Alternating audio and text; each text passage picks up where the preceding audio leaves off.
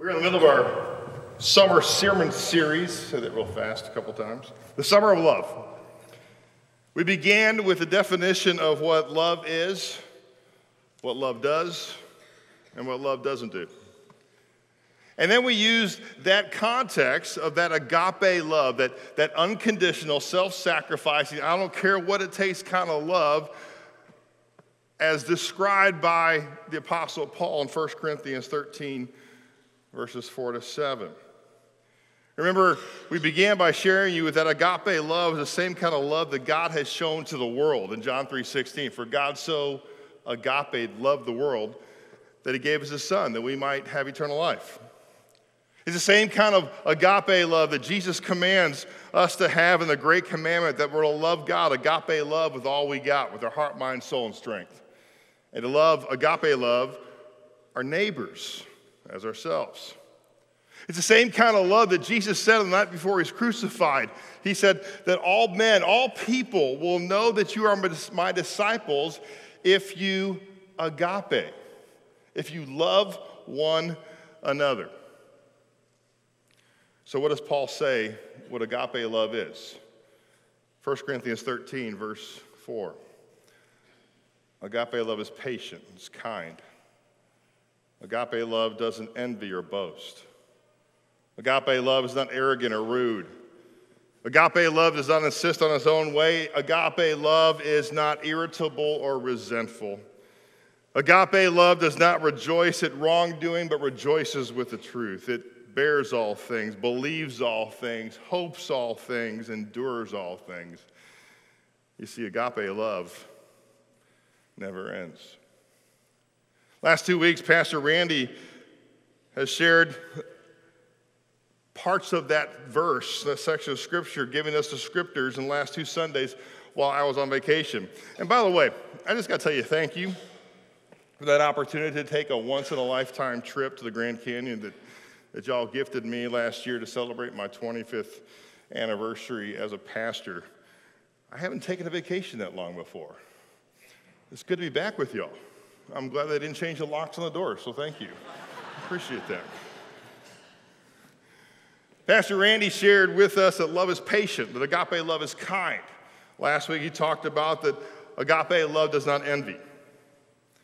And as you remember in 1 Corinthians 13, these words are written in context of 1 Corinthians 12, in which the Apostle Paul is talking about how the body of Christ is to function. Remember, Christ is the head of the body, and we're that body. And there's many different parts that make up that body. And each part is important as part of that body, and each part has to function depending on one another. And then Paul starts out with the end of the chapter 12, verse 31a, and he says, and you know what? I'm going to now show you the most excellent way. And then he launches into 1 Corinthians 13.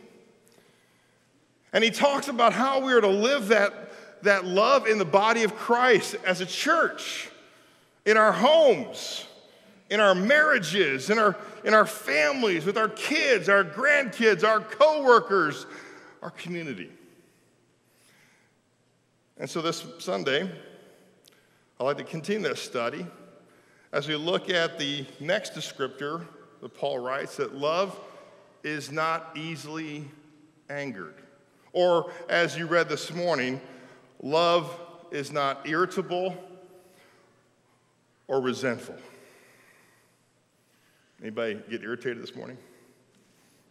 I did. A couple times already. This is a hard one, y'all.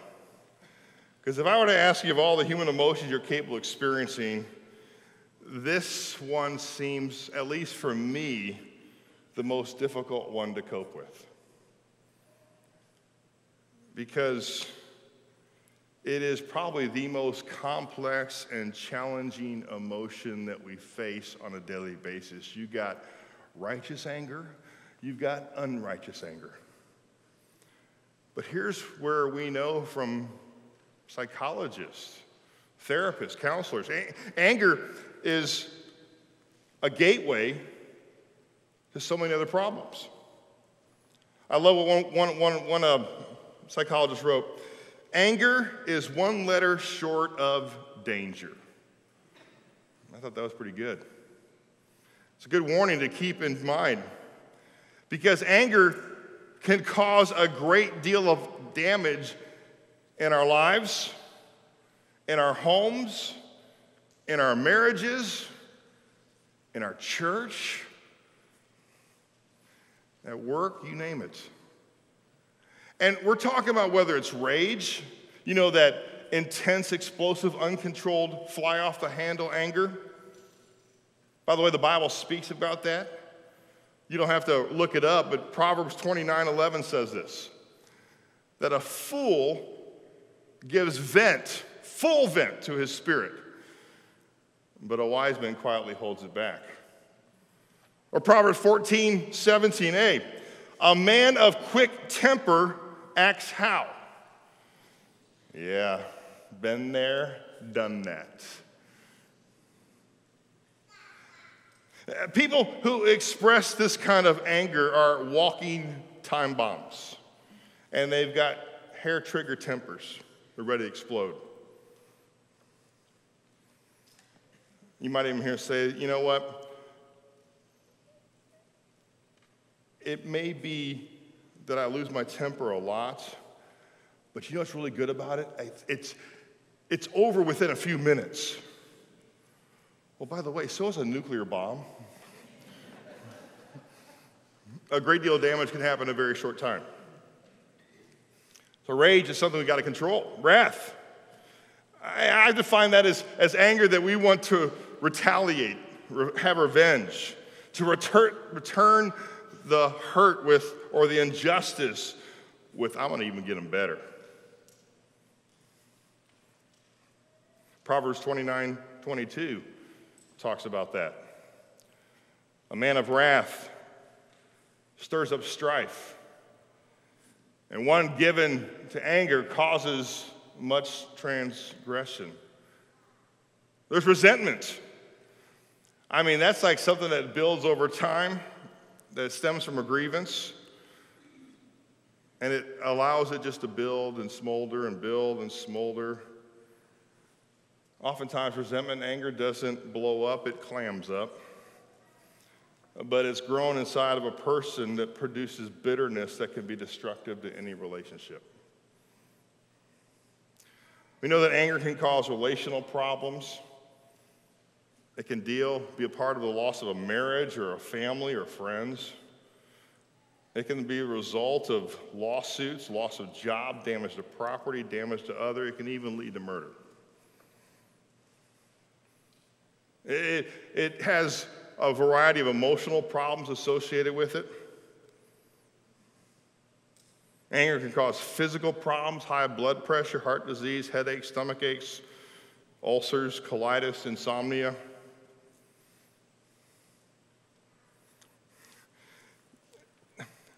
Let me see if I can illustrate. Do you remember, okay, you youngins, sorry, you're not going to get it. It's okay. Do you remember the 1978 TV series, The Incredible Hulk? You know, you may know this in the Marvel comic books of the 60s, but I'm not talking about the Avengers of, like the Marvel series, okay? I'm going back to David Banner, or Bruce Banner. The 1978 TV series that I loved watching growing up. Each episode started like this. Dr. David Banner, physician, scientist, searching for a way to tap into the hidden strengths all the humans have. Then an accidental overdose of gamma radiation alters his body chemistry. And now when David Banner grows angry or outraged, a startling metamorphosis occurs. The creature is driven by rage and pursued by an investigative reporter, Mr. McGee.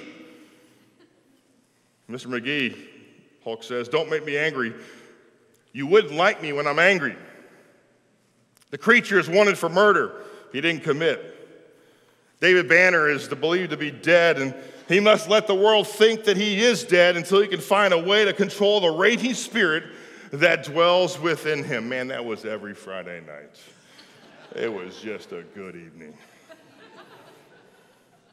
The interesting thing about Dr. David Banner is after his fits of rage, when his body transformed from that, or into that raging green monster called the Incredible Hulk, that when he would calm back down, he morphs back into Dr. David Brenner, and he has no recollection of the destruction that he caused. And every time the Hulk finds himself getting angry for whatever reason, the transformation takes place. And one episode, as Banner is trying to reverse the process, he's talking with a fellow scientist. And here's what he says. Pay attention to this. I don't know who I am. I don't know what I'm becoming. But I know one thing for sure. You wouldn't like me when I'm angry. You know, that green monster lives in every one of us. The Bible doesn't call it the Hulk. The Bible calls it sin. You see, there's this old sinful self living within each and every one of us, the old Adam, that old nature. And it's a sin that so oftentimes overwhelms us. Even when we know what we're supposed to do or what we're not supposed to do, I don't know who I am. I don't know what I'm becoming. But one thing is for sure, you wouldn't like me when I'm angry. Maybe it happens like this. You're in a rush to make a pivotal presentation. I mean, it's the next step up. It's your dream job. And you realize you've forgotten something. So you got to turn around. Someone caught you off on your return trip, pulls in front of you on an on-ramp, forces you to slow down and get in the other lane. You miss your exit. And then you realize not only get home, you realize you've forgotten some other materials at the office, and you feel your blood pressure mounting, and you happen to know an Office Depot at the next exit. You can still make it on time. If you get home quick, everything works out. You can get to Office Depot, you run in, you get your stuff, you get in line, the shortest line possible, and then all of a sudden you hear those dreaded words. Price check, register 6. And before you know it, the Hulk emerges. I don't know who I am. I don't know what I'm becoming, but I know one thing for sure. You wouldn't like me when I'm angry. Maybe it's at home. The kids are on your last nerve. House is a mess. Company's coming over in 2 hours. Spouse still isn't home. The caterer just called and said they're running 2 hours late. And it's about that time your spouse walks in, completely oblivious to everything, and announces they've invited 2 additional couples over for dinner, and it's got to be extra special because they are some important people. I don't know who I am. I don't know what I'm becoming, but I know one thing for sure, you're not going to like me when I get angry. Money is tight. The kids need new clothes. The washing machine goes out. And then the church starts some capital campaign and asks for more money. I don't know who I am. I don't know what I'm becoming, but one thing for sure, you wouldn't like me when I'm angry. Man, read the news, read the newspaper, watch the news. I mean, baseball games, batters crowding the plate, and pitcher's going to show them who's boss. Before you know it, he's hit, bench is clear. Soccer matches, man, there's some brawling going on in Central America.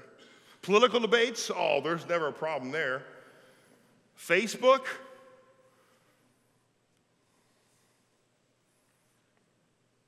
I don't know who I am. I don't know what I'm becoming, but I know for one thing for sure, you won't like me when I'm angry. You get the point.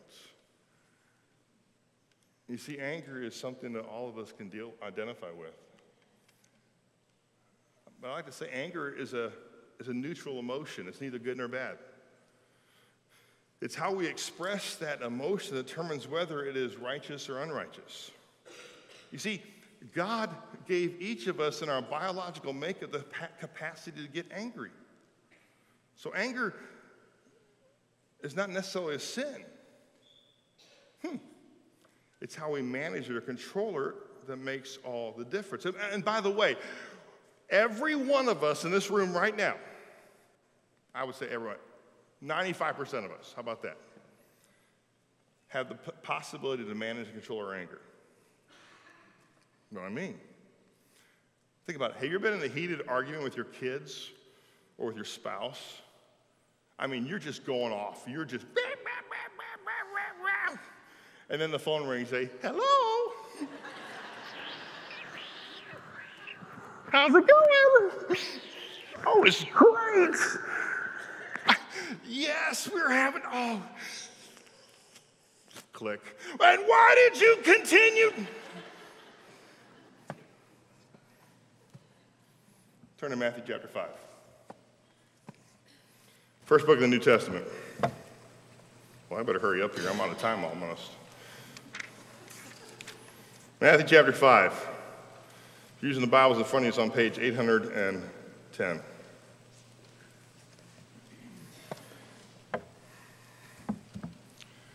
Jesus says, "Ye have heard that it was said to those of old, you should not murder. And whoever murders will be liable to judgment." Previously in verse 20, Jesus said that our righteousness has to surpass that of the scribes and Pharisees. What's amazing, he begins this sermon by dealing with anger. And that opening phrase, "you have heard," it actually takes us back to an Old Testament law, the Fifth Commandment. And at this point, the listeners might have said, "Yep, we got it. We get it. We're not supposed to murder anybody. We're well behaved. We're not murderers. We're not guilty. We're good. Good, moral, ethical people. Preach on, preacher." But then Jesus presses in. And there's a mic drop moment. Verse 22. "But I say to you, everyone who is angry with his brother or sister will be liable to judgment. And whoever insults his brother will be liable to the council. And whoever says, 'you fool,' will be liable to the hell of fire." One commentator I read wrote, Jesus is affirming everything in the Old Testament, but he's also fulfilling it. That is, he is filling it full of meaning. What is implicit in the Old Testament law, Jesus is making explicit. He said, "I'm going to give you the very heart of the law to show you how you can live it out in its deepest meaning. Moving from the fruit of murder to the root of murder, an evil heart." And Jesus is reminding each of us that we've been guilty of murder, because we've been angry in our words and our thoughts, our attitudes, our actions.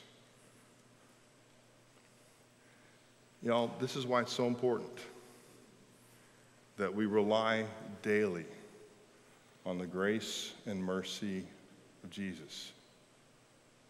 Why it's so vitally important that you come today to receive Christ's body and blood, that you might be filled with the very presence of Jesus, offering you his forgiveness, that we might live the life he calls us to live. Verse 23, Jesus says, "So if you're offering your gift at the altar and there remember that your brother has something against you, leave your gift there before the altar and go. First be reconciled to your brother, then come and offer your gift." Jesus is talking to us how we can deal with the green monster inside of each one and every one of us. If you want to turn with me to Ephesians chapter 4, it was read this morning by Phyllis. It's Galatians, Ephesians, Philippians, Colossians. Ephesians chapter 4, verse 26 is on page 978. Verse 26 says, be angry. What? But it says, be angry and do not sin. You see, there is righteous anger. Jesus showed it when he was turning the tables in the temple. Paul is saying it's okay to be angry, just don't sin. By the way, I haven't figured out yet how to do that. I'm still in process. Do you not let the sun go down in your anger? Why? Give no opportunity to the devil. Or another translation says, don't give the devil a foothold into your life. You see, that's what anger does. And so look what Paul says later on in verse 31. Let all bitterness and wrath and anger and clamor and slander be put away from you, along with all malice. Be kind to one another, tenderhearted, forgiving one another as God in Christ forgave you. What's Paul saying? So we begin every day at the foot of the cross, marveling at the amazing grace that God has sent to us his own Son to bear the wrath that we deserve.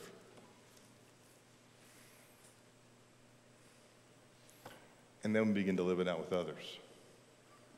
Don't hear me saying that means you sweep conflict under the rug.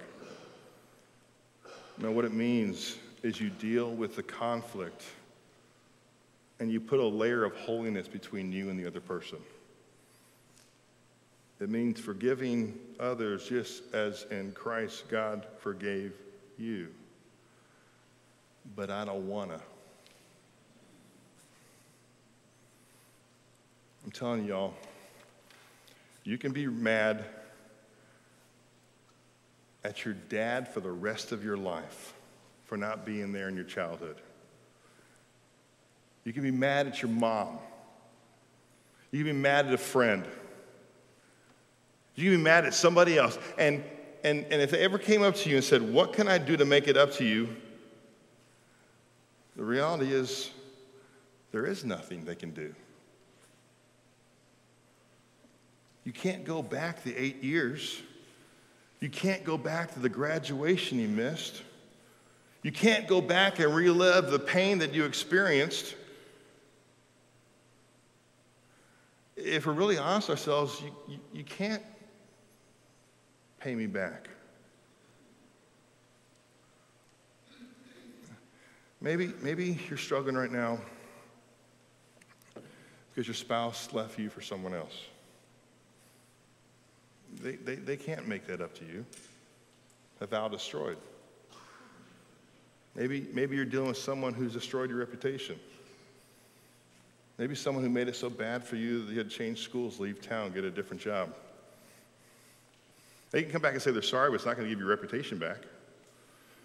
Maybe there's something in your childhood that was so horrific, abuse, abandonment, whatever it may be. You can't go back and pretend it didn't happen. So if it can't be repaid, it can't be made up, what do? Well, look how Ephesians chapter 5 begins. Man, if we could live verses 1 and 2 in chapter 5, Paul writes, therefore, be imitators of God as beloved or dearly loved children,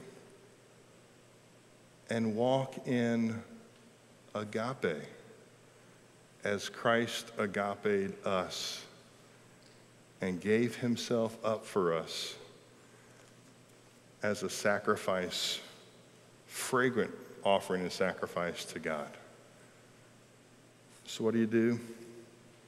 What's some practical things you can do today to deal with your anger? And here's the first thing. Confess your anger as a sin to Christ. Ask God to help you. Forgive the person who's offended you. Deal quickly with your anger so it doesn't turn into bitterness. And then I'd say surround yourself with other godly Christians who can help manage you or help manage their anger in godly ways. And if a situation is so bad, seek professional help. If you're struggling with it, I invite you to email Pastor Randy, then he'll give you a list of resources. And I want you to hear. I struggle with this guy every day. Every day. I'll be a little vulnerable with you. I even went to therapy because of it. Every day.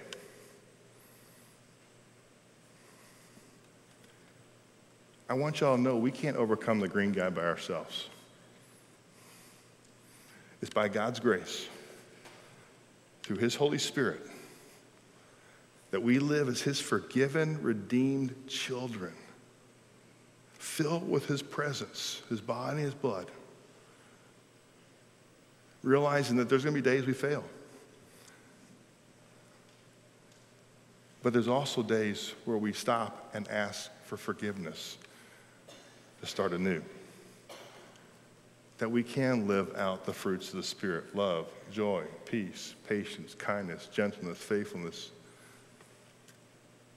self-control. I know I'm missing one other one. Galatians 5:26, look it up. I'll leave you with this. Colossians 3:12. Put on them. That means get dressed every day as God's chosen people, holy and dearly loved. Put on compassionate hearts, kindness, humility, meekness, and patience. Bearing with one another. And if one has a complaint against another, forgiving each other, as the Lord has forgiven you. So also you must forgive. And above all, put on these virtues, put on this love, which binds everything together in perfect harmony. It's time to put the green guy away. May God grant that to each of us. For Jesus' sake. To God alone be the glory.